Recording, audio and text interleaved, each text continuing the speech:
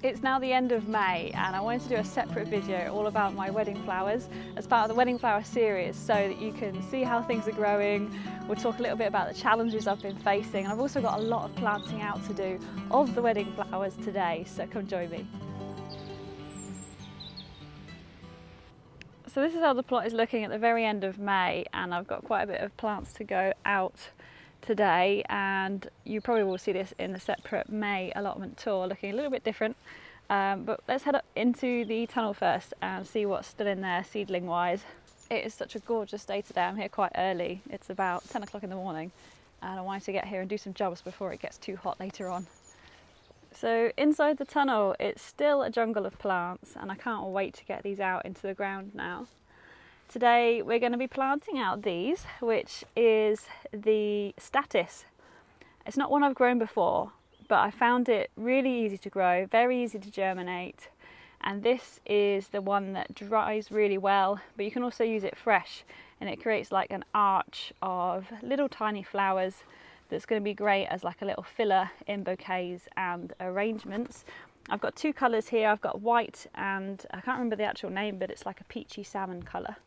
Over at the back I've got some white scabious, looking a little bit yellow. I think I may have overwatered them a little bit because they don't like to have wet feet. They are quite dry loving. There's only a few of those. Had a bit of trouble with some germination on certain seeds this year. Yeah, particular seeds that I've had trouble germinating are my strawflowers. I had to buy a couple of different packets because the white ones didn't germinate, and then also the orange ones didn't germinate, and strawflowers are one that you have to get fresh seed every year because they just don't store very well, so I think that was the issue. But I did speak to one of the suppliers and they very kindly gave me a new packet, which was very good of them. Fantastic service, Chilton's. So yeah, that sort of set me back a little bit, which is why these little seedlings are so tiny. So on the left side we've got strawflower salmon colour, and then on this side we've got the orange ones, and they're just so far behind all the others that I've already planted some out. So these won't be going out for a while, but I'm pretty certain they're still going to be absolutely fine, and they'll be ready in time, and you get so many flowers from them. So I have hope. We're going to ignore all the veggies today. If you want to see that, check out my May plot tour. But here we've got another one that's going out today. This is my amaranth and also the auroch. I haven't grown auroch before. I've grown amaranth once or twice, but not really devoting much care or attention to it. It just happened to be in some seeds that I either threw on the floor, but I haven't grown it in quite a while. So I'll be planting these out, I'll be pinching them out, and also I might cover them because it's going to be a bit cold in the next few nights. And then we've got the dahlias. Look at them all coming up now, really thick and fast. Quite a few there, isn't there? There's actually a few more behind me as well. I think when I counted there's about 45, I think, dahlias, and yes, I do have room for them all. I have planned this out, so I'm feeling quite good about that. They won't be going out for another couple of weeks yet, but let's have a closer look at some of the varieties and see how they're doing, because this is the time when you've just got to remember to be patient, because some of them are a lot slower than others. Honestly, it's like a dahlia jungle. So one that I'm particularly looking forward to is this, which is Kernel Bronze, which is the ball type dahlia. Do check out my separate dahlia choices video if you've not seen that, if you want to see what all these will actually look like. But yes, they're growing really, really well. Look at those shoots. It's this time of the year now when you've got to be careful with your watering, because they're going to need more water than they did before, but also if I was to slosh the hose around, you've got to be careful because some of them are literally only just appearing. This one's much further behind, so it might not need as much water. Ludwig Hercules, oh, Helfert, that's right. Can't remember what that one looks like now.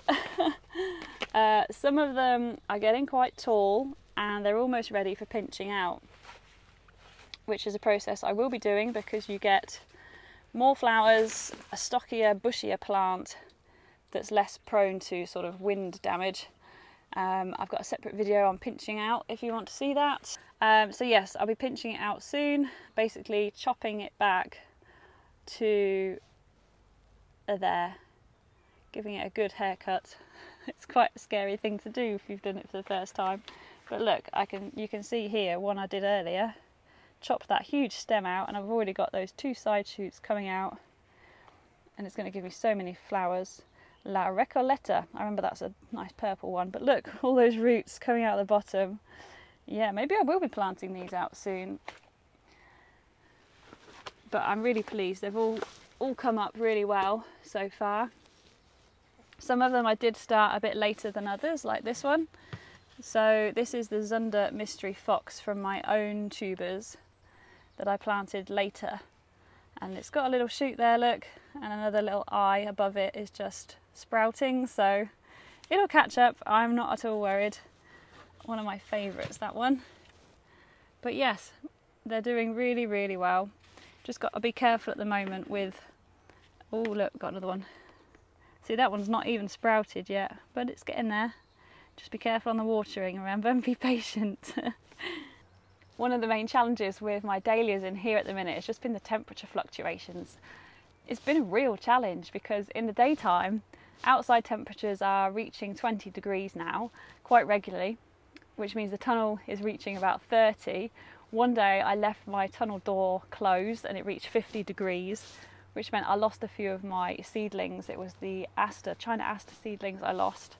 So I've sown some new ones, they might catch up, I'll show you them in a minute. But the dahlias, I mean, they do like hot temperatures, but just got to be careful. So I did actually have some fleece on hand to drape over the top just to create a little bit of shade, because all that new foliage, I didn't want it to singe, and on some of them it did actually get burnt when I didn't do it. Look, you see this one here, it's not so bad now, it's grown quite a bit since, but it had a little bit of brown singeing from the heat. So it did suffer. So you can see up here I've got this fleece and it wasn't touching the foliage at all, and I literally just draped it from there to the other side over there and tucked it in to give these a little bit of shade. And the other challenge has been the nighttime temperatures, because although it's reaching 20 in the day, we're still getting 6 degrees at night in the middle of May, which is quite unusual. It's quite cold.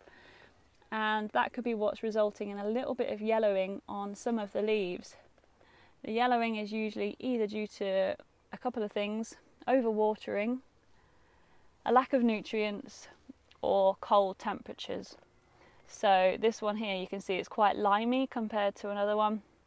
So I think it's due to the cold, but I may give these a very diluted seaweed feed soon just to keep them ticking over, because I won't be getting them in the ground for at least another week because I've got too much to do.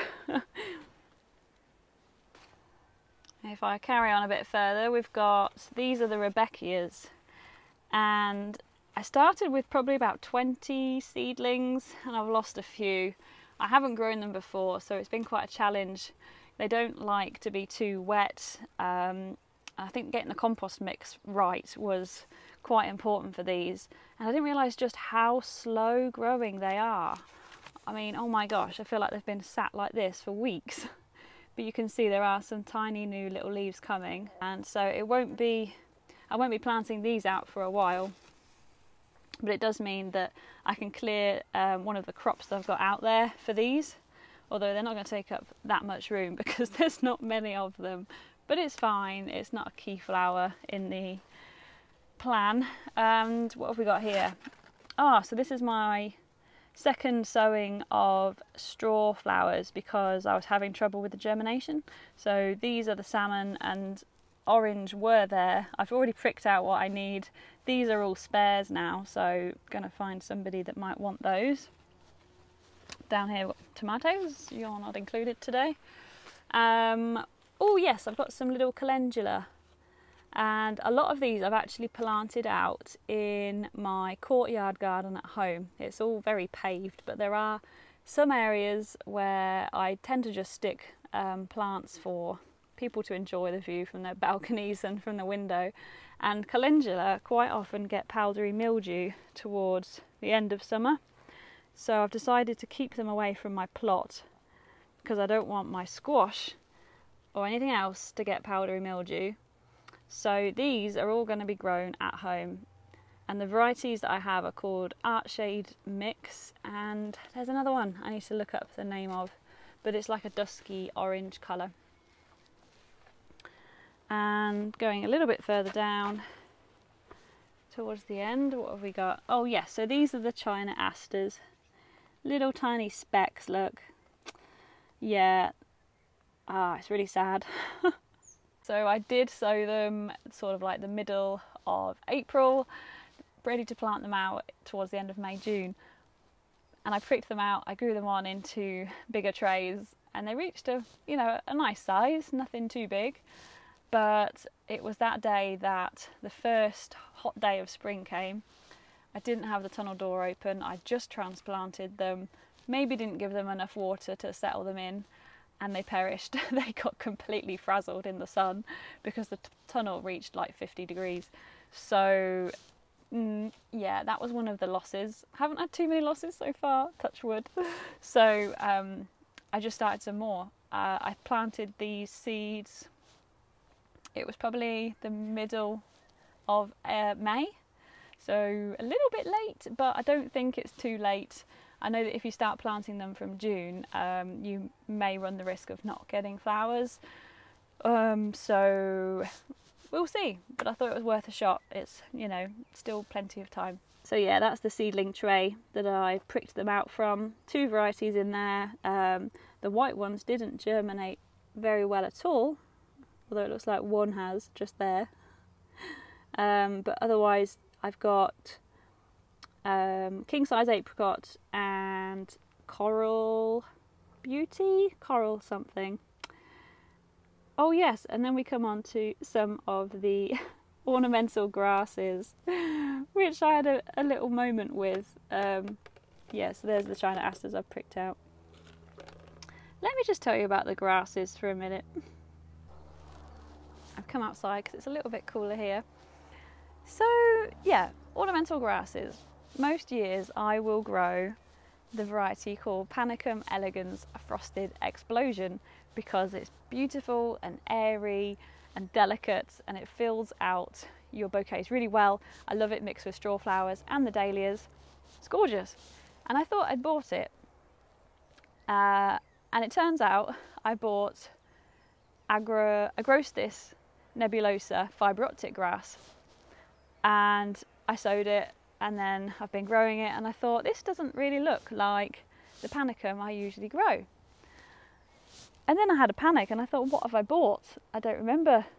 And they look very similar online. Essentially, they are the same thing. They've just got 2 names, an old name and a newer name. So I did buy the right thing, but I panicked and I bought more seed of the panicum, I think it's called Sparkler, which is what those are. But I might not need them after all because I've already got loads of them down here, which I'll show you. Yes, it is annoying when plants keep changing their name. So I do have the correct grass, but I sowed them on a tray and it was really thickly, densely sown, and they all came up. So I haven't really thinned the plants very well. I've been a bit lazy on that front. But let me show you the plug plants because they are so healthy and happy. I've already planted some of them out, but this is them. I planted them in these lovely deep cell trays. But look how happy and healthy they are. I've just got quite a lot of seeds per cell. I haven't thinned them out very much at all, but I'm sure they'll still, flower and do their little seedy thing quite well.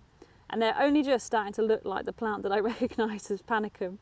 So yeah, that was just a little silly panic that I had, but I've got plenty of ornamental grasses, so I'm not at all worried about that anymore. So why don't we go on a quick wedding flower tour of what's planted out already on the allotment, and then we're going to add more to it. So apologies if you've already seen some of this on the May tour, but I know some of you might dib in for certain videos and not watch others, so I may be repeating myself, but I'm sure you'll enjoy it anyway. But yes, also these foxgloves, can we just have a little moment with these? Of course these are not going to be flowering for the wedding, but Oh my gosh. If I had a spring wedding right now, look at them all. I can see all the bees going about them. Anyway, moving on. So we've got lots of alliums starting to appear, and these are going to make fantastic seed heads if I'm making any big arrangements. And my grandma roses, I might actually be saving some of the petals to dry for confetti. I think that's such a lovely way of making your own natural confetti. So basically any flowers that start to go over, I'm going to start drying. But obviously not the foxgloves because they're poisonous. We don't really want people touching them and then potentially touching their mouths. So yes, what do we have? Let's go down, because in this section here, this is where I'm going to have lots of squash. I might have them growing up the archways, but look at these alliums. These are the Allium schubertii, and I've never grown them before, but aren't they absolutely incredible? The way that they just sort of create this firework explosion from the centre and then come out almost like 30 centimetres across. I think they're absolutely incredible. I don't know how I'm going to use them because they're so big, but you know, just plonked in a vase, or I don't know what, but these are just absolutely amazing. So yes, these will be used dried, so they won't have much colour come October, but they'll have that intense drama, and all the bees have been all over these. I'm just so pleased with how well they've done. I did lose one. I think something came along and sat on it when it was growing. Excuse me. So I do have one little gap. I think it was like a fox or something. But in front we've got the Allium Christophii, which are just appearing, and these are a much larger round sort of, well, it's another allium. I'm sure we'll find one that's in bloom further down. So I'll be able to interplant these with my squash and then harvest the flower heads for drying and make most of the space. And just next to them, in my strawberry cage, I had a self-seeded honesty plant.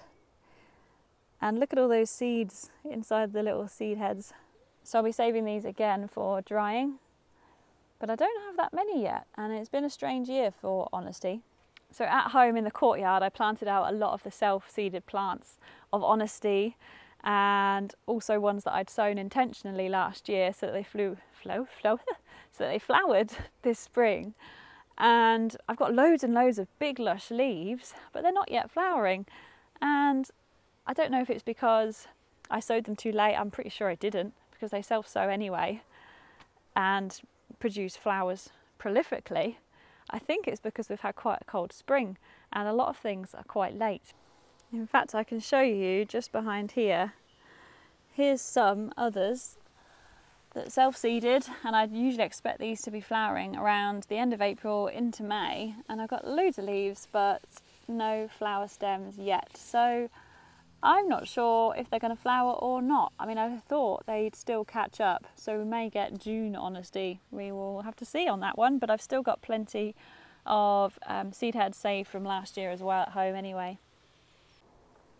Down in the wildlife corner, I don't think there's any plants down here that I'm using for the wedding, because this is all natural and just sort of left for its own devices, but I do have a few alliums that you can see here and there, and that I will be harvesting if I need it for the seed heads.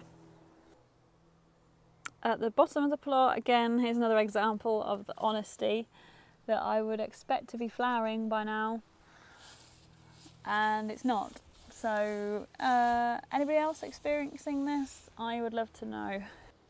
And next to the shed we've got a nice empty bed that's just been prepped, and that's where the amaranth is going to go with the auroch, because I can easily put some supports in to stop it from blowing in the wind, because they do get quite big.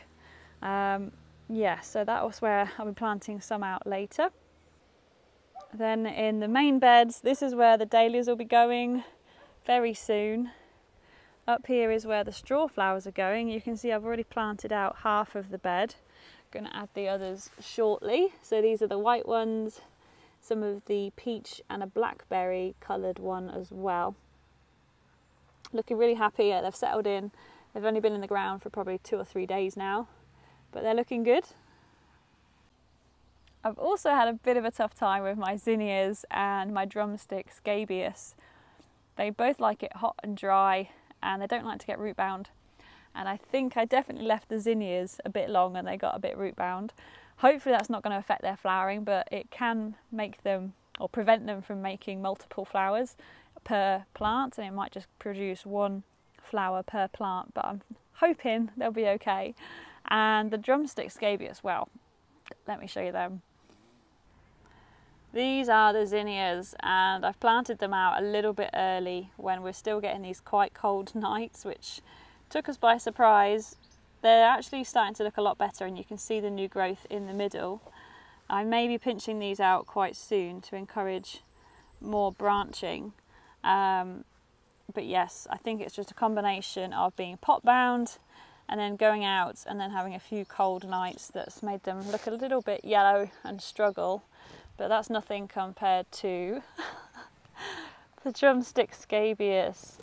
Poor little things. I'm not quite sure what happened with these, but they were struggling when I had them in the cell trays, so I think it could be a bit of a case of not getting their roots down enough, potentially drying out. I'm not too sure, but they really don't look happy, do they? So I'll give them a little bit longer. Some of them might come through. I don't need that many anyway, so what I might just do is interplant it with plants that will do well, so I'm not wasting the space. We'll see, they might improve. But we do have some plants that are in the ground. They've been in the ground for quite a while and they're looking really good. Let me show you. In front of the polytunnel, we've got 3 different plants here, but this is the Nigella, and look, we've got flower buds that are literally about to burst open any minute. This is a white flowering one, but I'm growing it mainly for the seed head because they create these beautiful seed heads, and if my drumstick scabious don't produce the ones that look terrible behind me, then at least I'll have plenty of these seed heads as a backup. So I mean, each plant, they're not particularly tall, probably about just over 1 foot in height, but we've got lots of side branches for even more flowers. And I planted these out, can't remember now, must have been very early spring, I think. But yeah, they're looking great.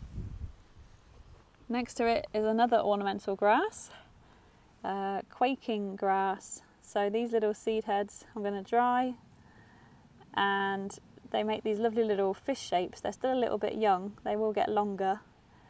Breeza maxima is its botanical name. And they're all producing their little seed heads now. And they look so lovely in the wind, look.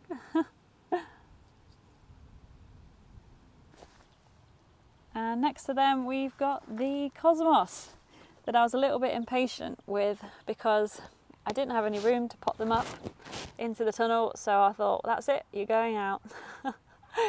So I've got a couple of rows of white ones, and I've also got the new apricotta from Chilton's, and they're really starting to bulk out now and put on lots of lovely new growth. I will be pinching these out once they get a little bit bigger. I want them to thicken out and produce a bit more foliage first, so I'm not going to be zapping too much energy.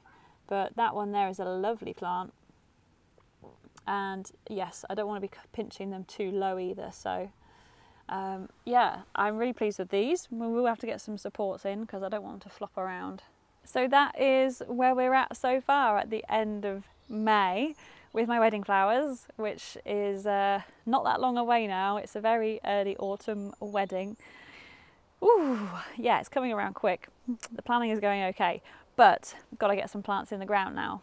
And I want to get them in because it's just a game of chasing my tail right now with the watering, and you know, they're drying out so quickly in the tunnel. I just want to get them in the ground so they're much easier to look after, and I don't have to get so stressed about it. So let's do a little bit of planting out now. Not sure what we should start with. I'm thinking maybe the amaranth. Let's go for that one. Time to go outside.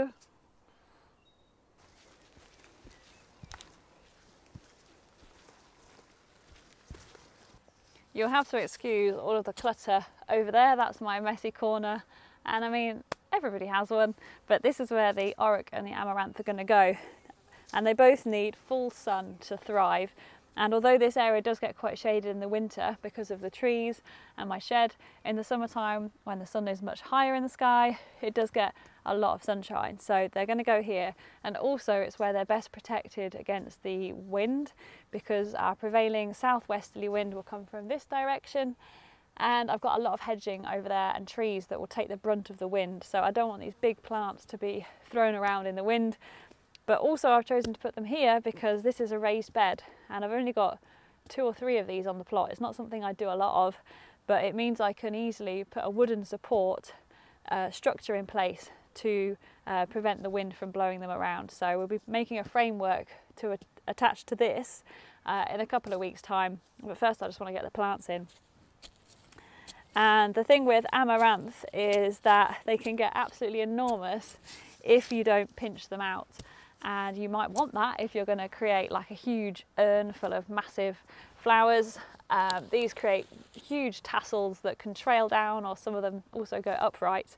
But I will be pinching mine out. I've not yet done it, but first I'll get them in the ground, and that will produce more manageable stems.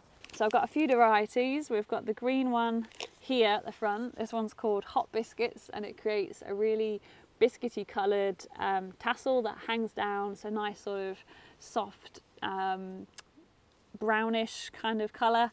And then I've got another one. This red one here is called Velvet, and I can't remember if this one's an upright one, but I believe it is.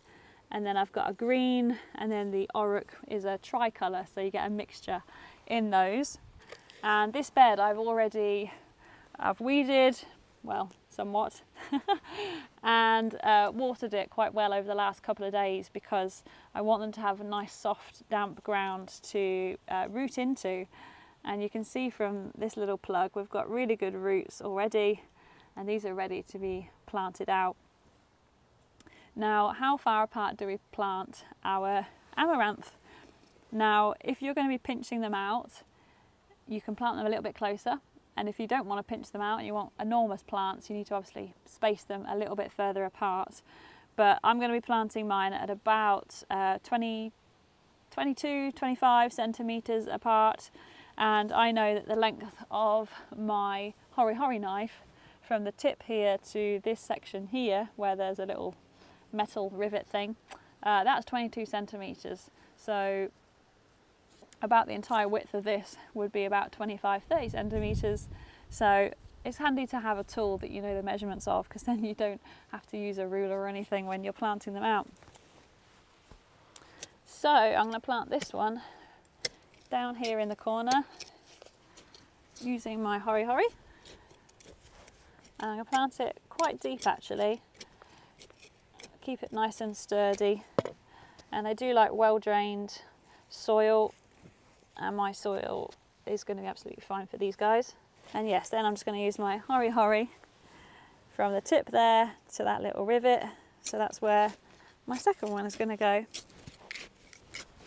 So it looks like I'm going to be planting 3 plants per width on this. So we'll go with 3 Hot Biscuits at the back. Now, as for the pinching out, I'll probably do this actually as I go along, but I'll just show you on a close-up how I'll be doing it. So this is the entire plant, and I'm literally just going to take my finger and my thumb, and you see that growing tip there in the centre? I'm just going to nip that out like that, and then we'll have lots of side branches appear probably in about a week.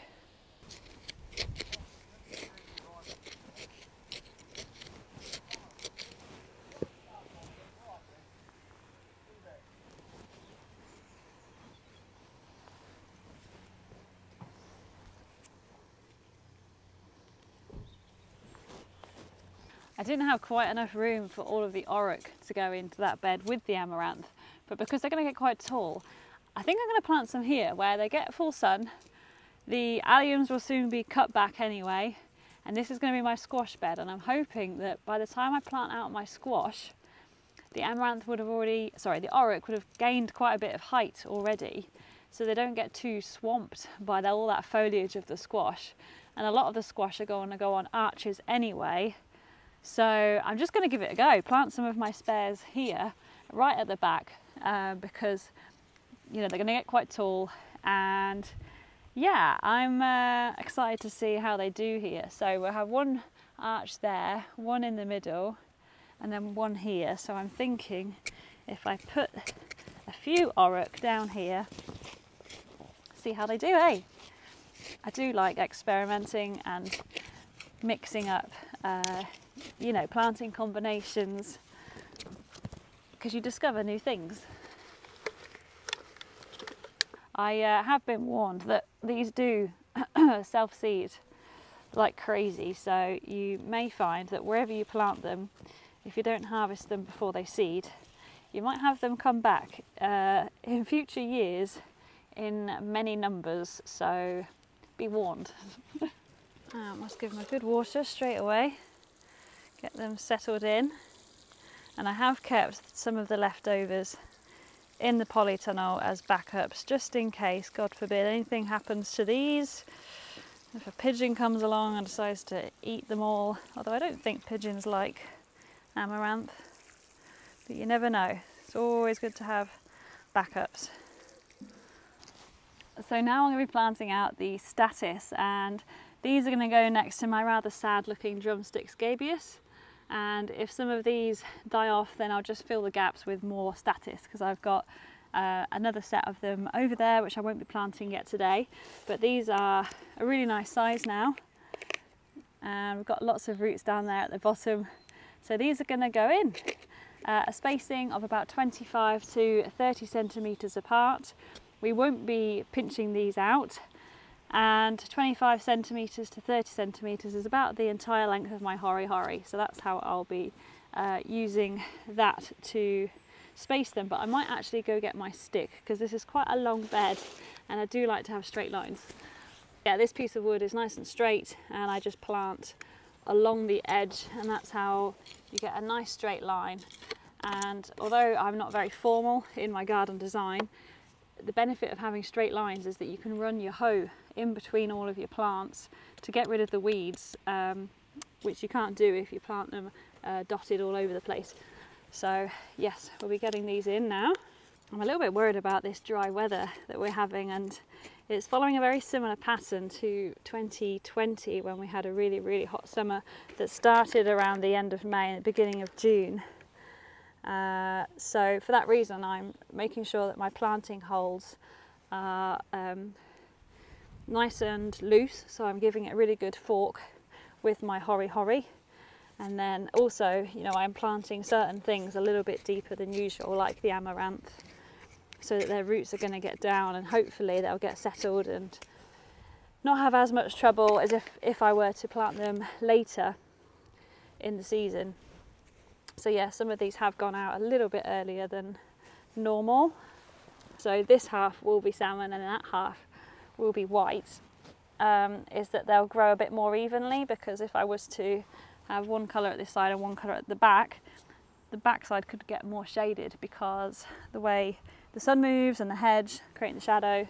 So by doing it this way, both sections will get even amount of sunlight across the border, hopefully. So well, that's the plan. I've never grown Statice, and I'm so looking forward to harvesting from it. It's one that you can, again, dry the flowers. Now this section here is where I'm going to be sowing some more of my straw flowers. We're going to put in the salmon in this top section where I'm sat. The bottom section will be for the orange ones that are still growing. They're going to be a lot further behind than the others, so I just need to get this patch ready, remove some of the weeds and some of the potted plants that I need to make the space for.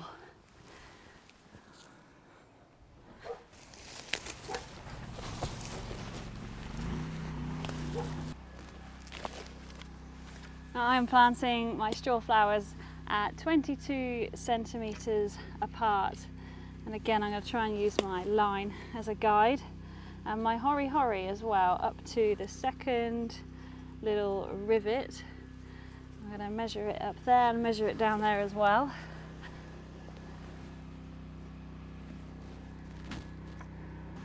And I just really hope that my orange ones soon catch up with all the others, because they're teeny tiny still.